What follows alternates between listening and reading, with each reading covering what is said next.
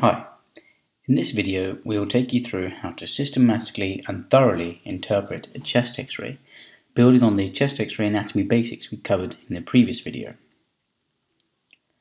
Let's start with a simple demonstration on how to interpret and present a normal chest x-ray. We'll assume we know the patient's hospital identity. This is an erect PA chest radiograph of Mr. John Smith, taken on the 1st of January 2018. The exposure is adequate, the patient is not rotated. The airway is central and appears patent. The left and right lung fields are clear throughout, with no obvious fractures, lesions or defects visible in the bones. The heart is not enlarged, with the heart borders and the outline of the major vessels clearly visible, with normal hilar shadowing. Both hemidiaphragms appear normal, with no blunting of the costophrenic or cardiophrenic angles. A gastric bubble is present under the left hemidiaphragm, and this is the normal sign. In summary, this is a normal PA chest film. The first thing to check with any radiograph is obviously the patient details. The name, the date of birth, the hospital ID, the date the radiograph is taken, in addition to the orientation of the film, whether it's a PA, AP or lateral. Now, this is a PA chest film. This is an AP chest film. This is a lateral.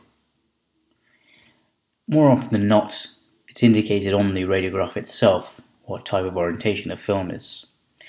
When it's a lateral, it's pretty obvious to detect. However, there are some key differences to notice between a PA and an AP film. Let's take a look at the clavicles and scapular edges on this PA film and compare this to the AP. There are some key differences to note. In this AP film, the scapular borders are sharp and lie over the lung fields. The clavicles are obscured by the ribs, and also the heart appears larger than normal. It is also important to note the patient position, whether they are erect or supine. Again, if this information is not presented, clues include the fluid levels in the stomach indicating an upright position. Next, we can use the mnemonic RIP to check and assess the technical quality of the film, that is, the rotation, the inspiration and the penetration. Firstly, with the rotation, in a normal rotation, the spinous process should be at the medial ends of the clavicle, in other words, halfway between the clavicular heads. Inspiration. To check for adequate inspiration, you look at the midclavicular line and see which anterior rib intersects the diaphragm. It's usually one of the 5th, 6th or 7th anterior ribs. Finally, coming on to penetration, the degree to which the x-rays penetrate the body. At a very simplistic level, poor penetration leads to a very dark film, and over-penetration leads to a very white film. This is most easily assessed by seeing if the spine is visible behind the heart. Now, when you assess a patient, one of the first and most important steps is observing the patient at the end of the bed. This often gives you a crude idea of how well or unwell a patient is. This same principle can be applied to radiographs. Any obvious abnormality you can see is worth highlighting first, such as in this case, there is a large patchy opacification in the right hemithorax, consistent with a pneumonia, an area of consolidation.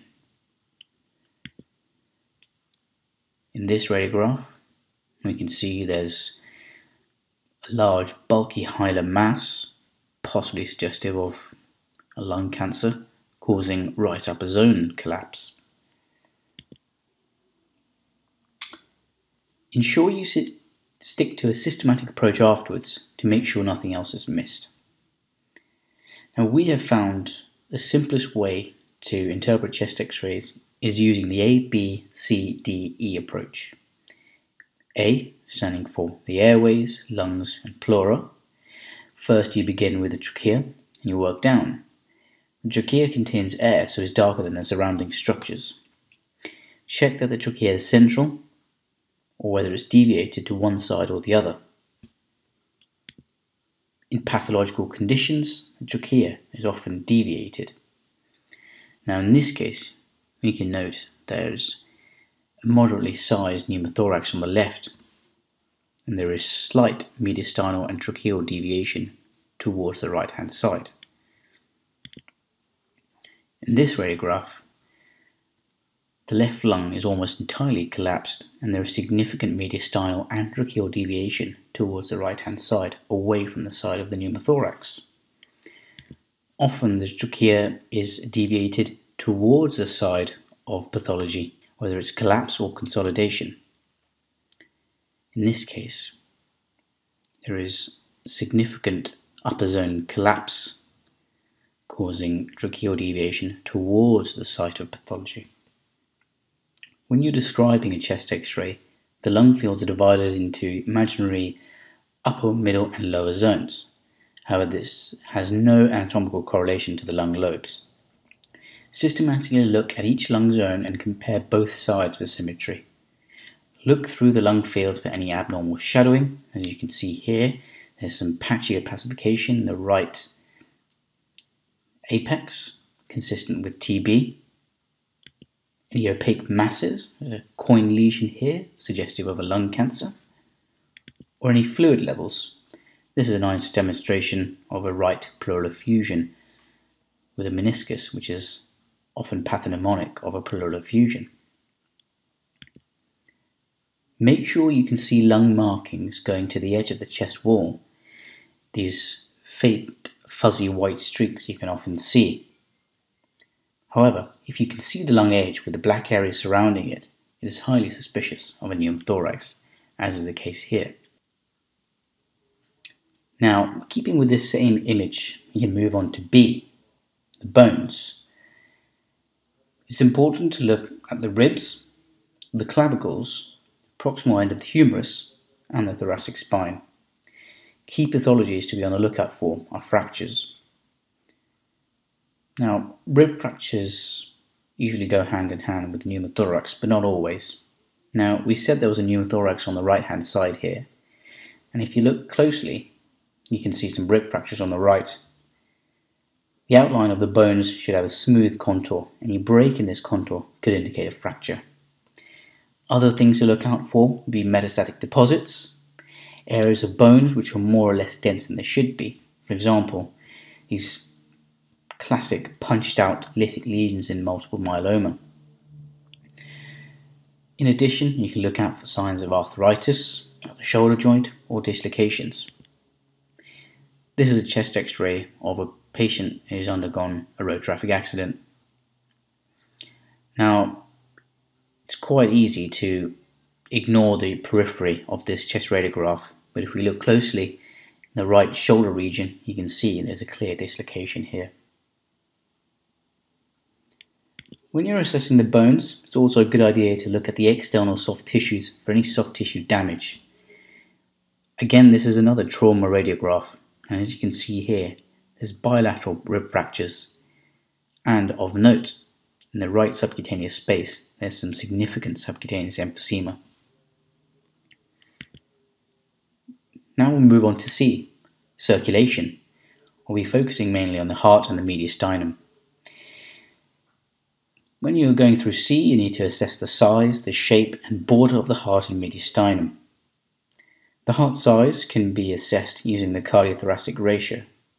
In a PA film, as is the case in this radiograph, the heart occupies less than 50% of the width of the thorax. If this width is greater than 50% in a PA film, this implies cardiomegaly, as is the case here. Other causes of an enlarged cardiothoracic ratio include pericardial effusion. The borders of the heart should be well defined.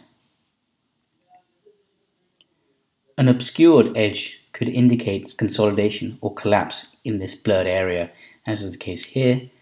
There is some opacification in the right hemithorax. It is also worth looking in the hilar region and the associated pulmonary vasculature at this point. Any visible lymph nodes would be an abnormal finding. Look around this area for any masses or any calcified areas.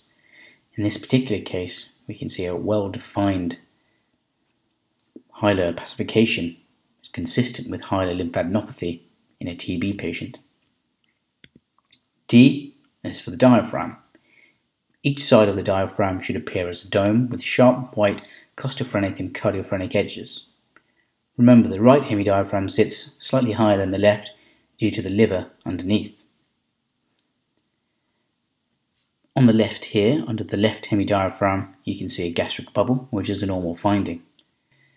Poorly defined hemidiaphragm could be suggestive of a lower lobe lesion, and a blunted costophrenic angle could be due to a pleural effusion. It is often not a usual finding to see air under the right hemidiaphragm. When a picture like this is seen, this could be an indication of a serious and emergent intra-abdominal pathology, such as a perforated viscus. In this case, although we can see a gastric bubble on the left, we can also see some extensive air, what seems to be in the splenic flexure. In this case, this patient had a perforated sigmoid colon with extensive intra-abdominal peritonism.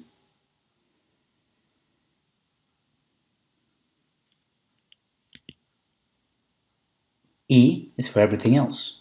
We're looking for signs of medical intervention, such as invasive lines and tubes, pacemakers, various things. In addition, it's useful to check their position. Junior doctors are asked to commonly look for the position of an NG tube on a chest X-ray before feeding. In this case, we can look at the NG tube and it's correctly sited in its subdiaphragmatic position. Now, in this case, in contrast, the NG tube, the tip of it, lies in the left main bronchus. And in this case, feeding would be contraindicated. In this X-ray, we can see a pacemaker in situ on the right hemithorax. So, using the approach outlined in this video, you can test yourself on a few of the chest X-rays in the next video. Pause your video at each image, take a minute to review the chest X-ray, and note down your findings. Unpause the video, then listen to the answer. We hope you enjoyed this video. Please keep watching for more web lectures.